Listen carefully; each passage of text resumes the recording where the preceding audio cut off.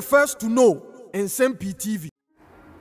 Nsem-Pii TV na maso egusu a motie the enkoma me Ghana for do na the aftermath of the whole accident train bruhaha ya say yabo boswa edi free nura nopa edi ebesi enanopa ya still ya Ghana for do na ye in shock as to adekodia ebetumi asi ama sa abanofosemu a ekoso ewo the Japan section of the Tema Mpakadan rail line ebetumi akoso na anopay ewo movement TV so na MPP communicators edin kobo na brantia ba kwa ye friend the big girls na echirim say in fact ne na fofo bebre na eye NDC for ya na bra na omo ye adwuma ewo Tescon no na ebi nso ewo tea na chese omo nyina ye roommates na fofo ya besi ni nyina devoid of the political differences omo din kobo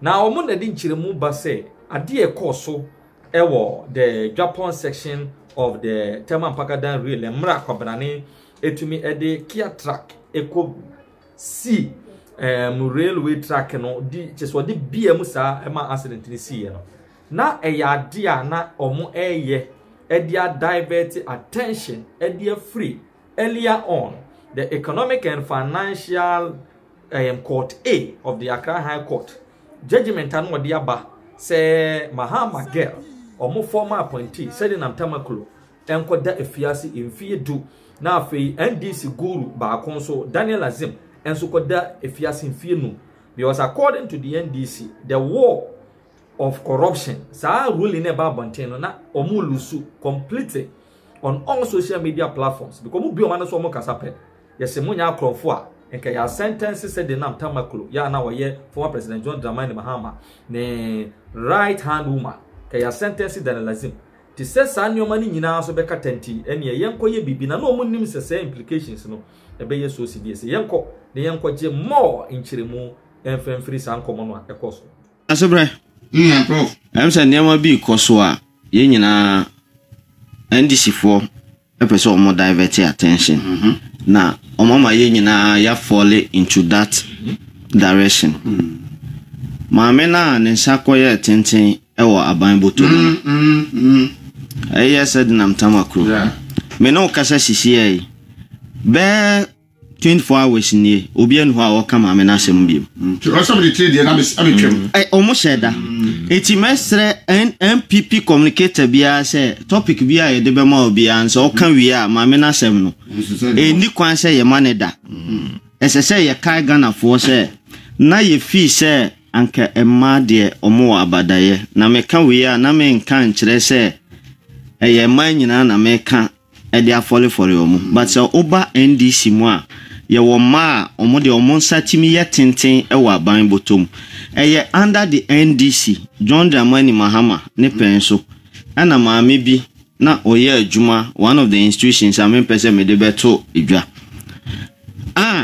okoda hotel for almost 2 years or the abanshika asoma mekan obi a otie me bia nimnipa ye kana asem NCC ma mene de abanshika o e de kokoda hotel it is a NDC ene yes anema we a me se me kasa ye me wanwa na meboa enya de ye me wanwa na se ohwe eye mfoni na etwagu na me ya se obi na some obetimi aka fasa ade we nyina ho ne se picture ne cry ne nam ne cry picture ne fake enya sa asem ne fake o picture ne momi picture na ne nam no picture ne momi fake eti se nipa wo ma nipa na wo mu wo train mu na enya bia na train na nam kwan so na fake ana enya bia nipa na etim engineers na wo mu fia brochi bae ene engineers na efiga na ha sei no enya bia na omo so ye fake ana na enya de omo ye fake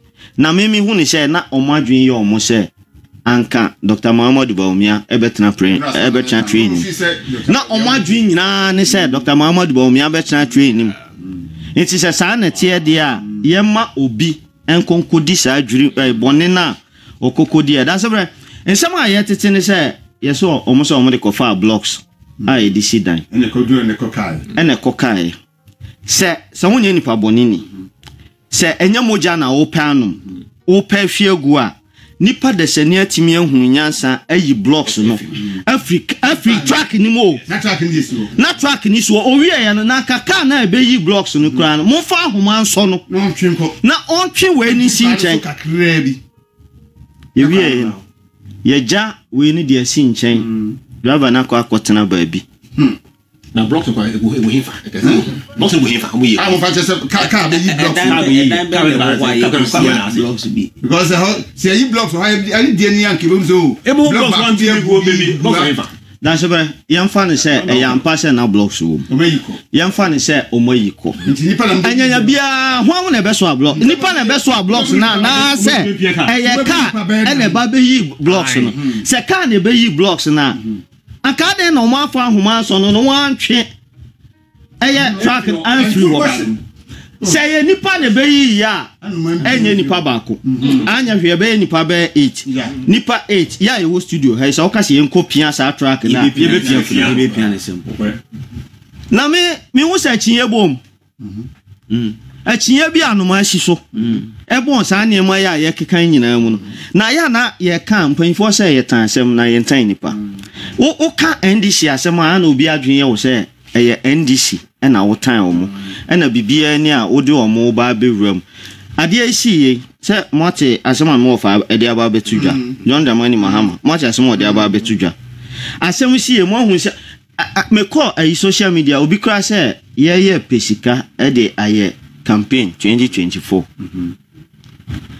dia ono onya adwuma bia eduba bi na o se ne yire na hwe ne kra no ebenya sika ye campaign nti say obi a ono ye ti aban mu ye nya sika emfa nye campaign nti ye no se ye bebo ki a ha ne ye ba bebo ki na sebre ya me ya o hwa train na nam kwan no so na me de Nyankopon adom me fi Western North minim se beggars mo mafo bi da me from Awaso to Dunkwa mafo train from Takwa Insuta eba besi Kwadwo Krom mafo train ni bi pen edu ba bi na Ghana has edu ba bi na Ghana has anema ni nyina afri ha sei nti ende so obi adwen ko so a me twen Ghana for adwen de abaso box site na ye de fa train no ene ye de fa kwan so e won sunsuan so e wo ekwan no hawa ebeche eso ene ye de train ne ba ne aban bi anya adwene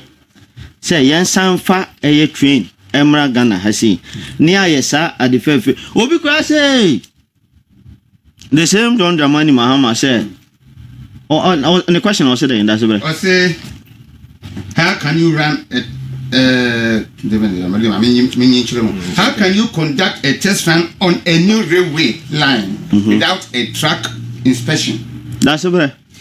Ebra na John Dramani Mahama eboki e Kaswa interchange di mu no ye kokan no ka che se ye ya dan ye ho or say the offense quantity surveyors political quantity surveyors mpacho nya bia John Dramani Mahama da ben no engineering school unim kwan ya ye fa so say ye the train ba e kwan ya ye fa so e the test train da ben na John Dramani Mahama e course school na obeda na engineer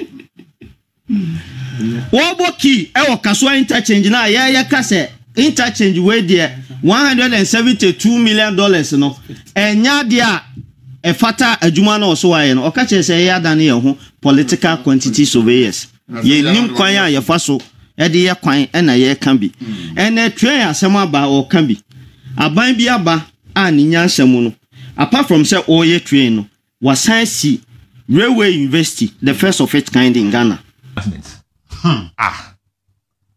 asemwodi na eba ne sen a omo na mokwan no so omo twa curve no omo ko hu ya track pa asset track ya pa isi eyi china across no across no direct street se asem emu ya rem se wo dwen ho se ifa omo di video ba na sen ya no anura ya utu se and then bia and I check and then bia ensi hu be bia ka kwan bia nda be bia enti eba ne san ena odaseni wo sorry say wo de car e go si train kwan mu because so be na ni kura chire ya ho no e kwan be na da ho a wo fa ho kwe e ko he enka wo tse mu po so wo tse mu train ye ena tin no bo wa nkase bia nkase wo person we suicide beto wa se wo so kun wo se ase e bia bibi nsi abra sase so wo se me ko papier so na e si train bi ba ko mo bo ko se train oh yeah e me o mu nyina kwa o mo so ya se ya bi they will check the beer. In fact, on Pierre about say, almost check it the day before. And at that day, now someone check it. It's the same say, time better than anyway to see one.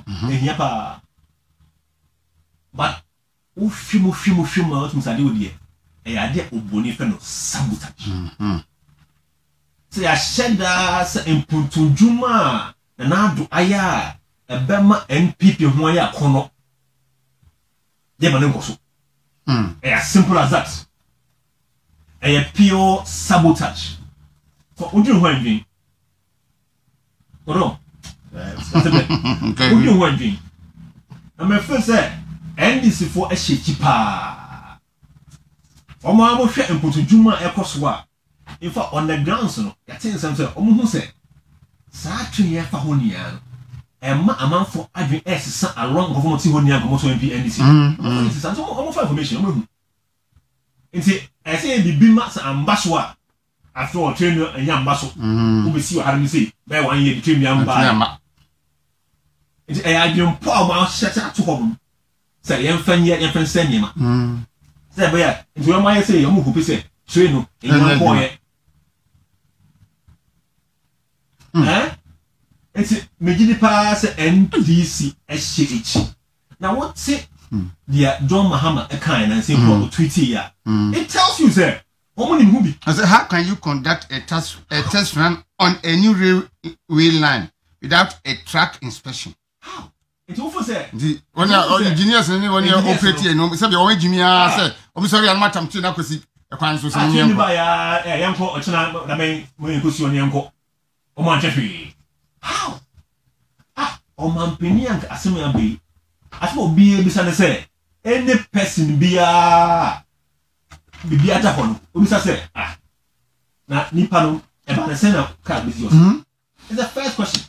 Obi am bisa say adam man show we the first question is e ba na say na you be see because the way you treat him kwa nyele o kan and yam fa say wo twem kra say ya nyana say o fe nipa mo pia firi ho wo ja no hoko so we ba say be bia kon kon for ho no ma won friend for say pushing in film we push by then what does it take to push it who be here we be 10 by 10 we be plan to say here a sabotage to make sure say NPP is unpopular across the country. NPP is unpopular in Omankasa almost strong as almost say and we up one for because we a common year amount for the who oh yeah one more you na say afam odwuma yes if odwuma no nya so faso pa so faso into NDC for who say grounds no yam NPP o me nsem wo hon into me gidi pass NDC achichi all right and a party a want me to be from who they can do anything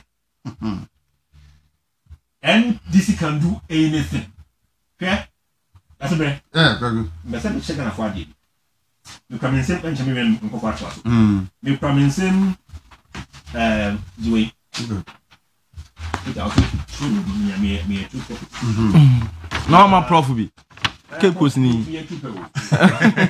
am I crusader for okay you know na okay nti that's me say the NDC omo ye capable of doing anything. NDC omo nya mesuo na omo kasa omo founder Jeronis I can say unsuo nyame Rollins can so do unsuo nyame na obu keke phone kwa no na platform ka say we are violent or operational yes NDC phone omo mpeni for de omo mba akoto abato so mebo ana edin sekan sim enti enko say etimi so ne ba wa wo no edi sim say me ne sacrifice no say me fendi power na wo yona On the bar, I share so. Or the power. Or the bar for any power. Now, I will change on self life. What's our life? Okay? That's better. And this. Woman, you mean? Do it. Good. Yawo, we are captured so far. You are there for the constitution. Yes. Ghana constitution. NDC will be. NPP will be. Now, normal constitution be you are there for the preamble. Preamble, you are there answer the main constitution number. The sin in the name. And I say, in fact, preamble a foundation of the constitution. The fapping. And I'm what? Foundation fapping. In Japan, say, Kusia and any crits. And one didn't out Kusian. In so craft foundation is soon mona. In Jessa, foundation is strong. The original so fapping, I see one thing. I said a tree of botany. Udim, my emfa, my mouth, the preamble to the constitution. Yeah. But your young kind first line, that constitution, the preamble. Preamble. With faith in God. No, where NPP? NDC. No, the Ghanaian, in the name of the Almighty God. Of the Almighty God. Can you Ghana Constitution. In the name of the Almighty God, we the people of Ghana. Yes.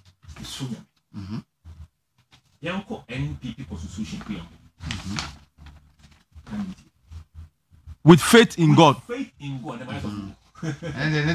With faith in God. Reverend Beggars. Yes. With faith in God. I just say NPP and I say you so nyame. When they open a very short kind of NPP, I say with faith in God. Believing in the supreme dignity of man, in common brotherhood of all Ghanaians, wherever they may be, and in the right of every Ghanaian citizen to freedom of conscience, association, and expression, we, the members of the party, hereby adopt unto ourselves and promulgate this constitution. I just say Ghana is so nyame. NPP as a party, we are God fearing. And some name also said yin to me. Yeah. Because a funko for life. Train quite a funko for life.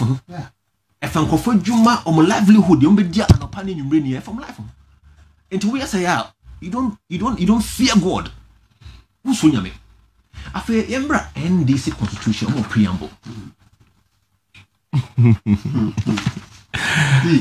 We, the members of the National Democratic Congress, NDC, believing in the destiny of Ghanaians to build a society that realizes truly human values based on the full mobilization of the talents and energies of our people and the sustainable development of the resources with which nature has generously endowed us. Conscious that this great edifice must be erected on the specified platform of our country history and its current location in the world's economy.